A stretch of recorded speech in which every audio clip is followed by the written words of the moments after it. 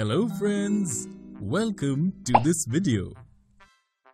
Today in this video we will study the volume of sphere and hemisphere. Manas, this time I will surely hit a 6.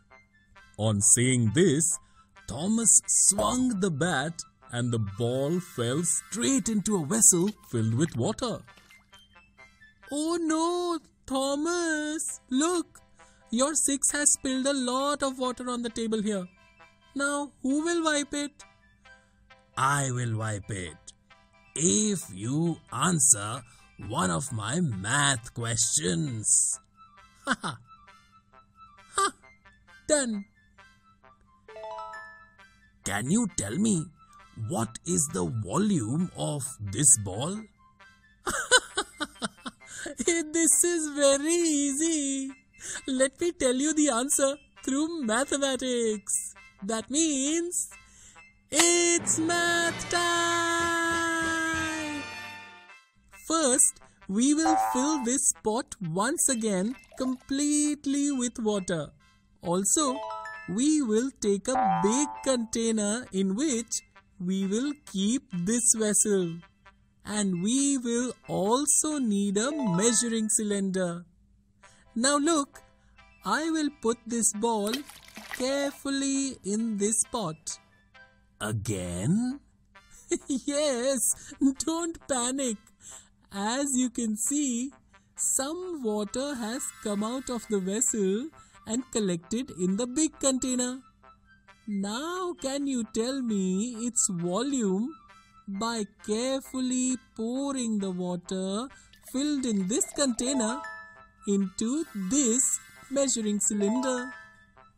It's about 180 milliliters. Alright. Now look, Thomas. The radius of the ball is 3.5 centimeters. Can you find the value of 4 by 3 product of pi and the cube of the radius of the ball? Absolutely. See how I solve it quickly. Hey, what is this? This is equal to 179.67. That is approximately 180 milliliters. Why so? This is because the ball occupies some space in this vessel. The amount of space the ball occupies in this vessel is the amount of water spilled from the vessel and deposited in the container. And as you know, the space occupied by any object is equal to its volume. Therefore, the volume of the ball is equal to the measure of the water spilled from the vessel.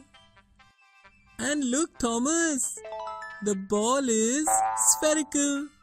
And you have just seen that its volume is equal to the value of the product of 4 by 3 pi and the cube of the radius of the ball.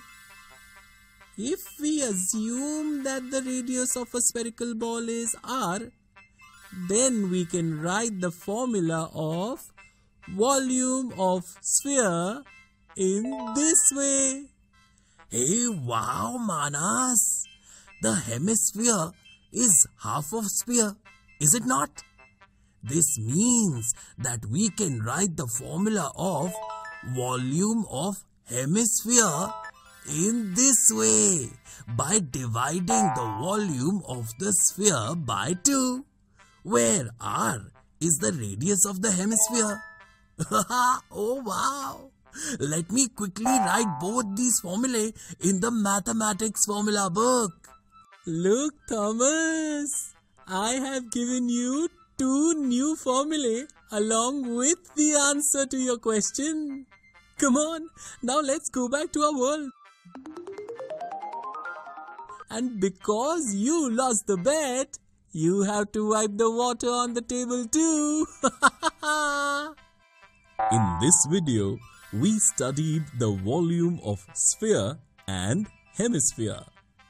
We learned 1. What is volume? 2.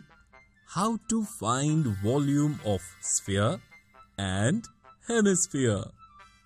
In the next video, we will see some interesting examples based on this.